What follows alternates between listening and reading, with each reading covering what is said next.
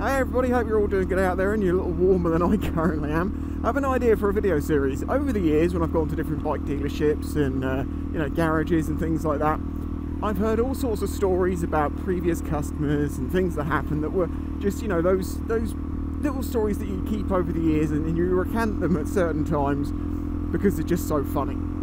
Well, the thing is, most dealers can't actually obviously share these stories because it's not the best customer relations to share it. If it's traceable, trackable, they know who they're talking about.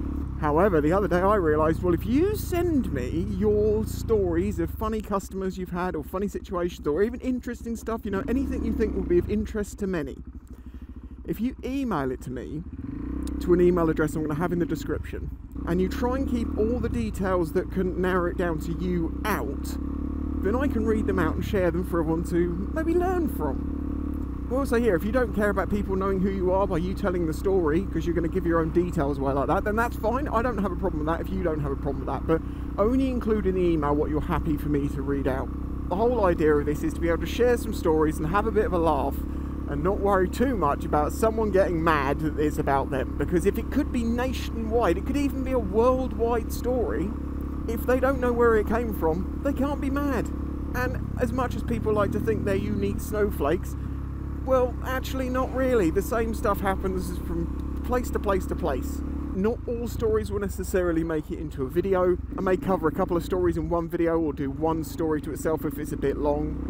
Try and keep it to, a couple of pages of text at most, because I've got to read it. As long as I can read it in like under 10 minutes. Did I just need to get pooped on by a seagull? Did I get pooped on by a seagull? No, I think I avoided it. I will also state clearly that any negative repercussions that come from you sharing this story with me is on you, not me.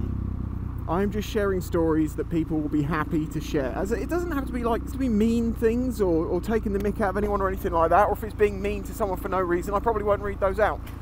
However, there are stories like, from a few months ago, for instance, I was at a dealership and I learned about how people tend to bring, especially young guys with scooters and stuff, tend to bring their bikes back when they stop working. So they'll be like, oh, okay, so what's not working on it? Well, this isn't working, that isn't working, this isn't working, that isn't working. Right, okay.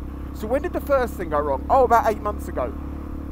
So you've only chose to come in now when it won't run and you want me to sort it out for you. Of course, this also applies to mechanics, anyone really in the motorcycle industry. Anytime you've had to interact with customers, the wonderful general public, and their reasonable, no expectations of anyone. Hopefully this will turn into something funny in the future. Huge thanks to my Patreon supporters. If you want to help support this channel, please consider doing that. Links in the description. Hit the like button if you'd like to see these stories. You want to share this video around so more people get to see it. Share it around and say with people who can add stories on and maybe give me an email. Lastly, make sure that if you're emailing me this, it's in plain text in an email, no PDFs, no files, no documents, nothing like that. I'm only going to be reading plain text emails. Okay, bye-bye.